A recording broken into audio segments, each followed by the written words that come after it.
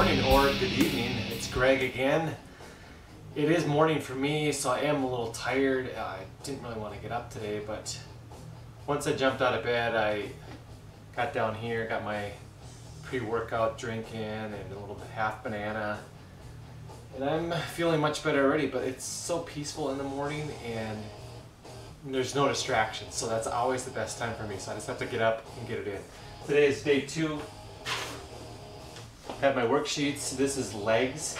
So I will be doing some sumo squats, alternating lunges, all kinds of lunges and squats basically, and deadlifts.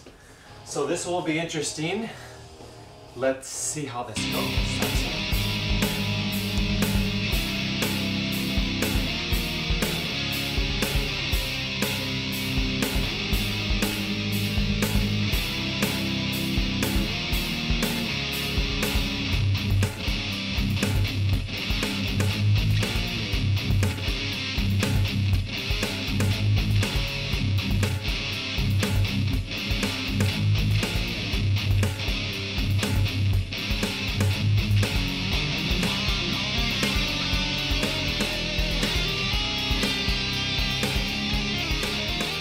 Day 2, I'm sweating way more than I figured. I had the heavier weights out today.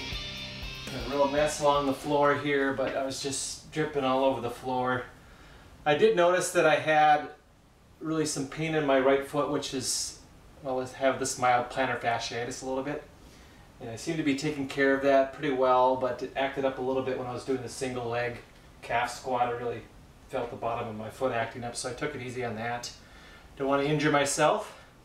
But over and all, squats are not my favorite, but it's still part of what you really need to do, full body, so I did it. Day 2 doesn't seem like a lot, but the more I go through these programs, it just seems like 13, 12 weeks just flies right by. So looking forward to day 3. I'll talk soon.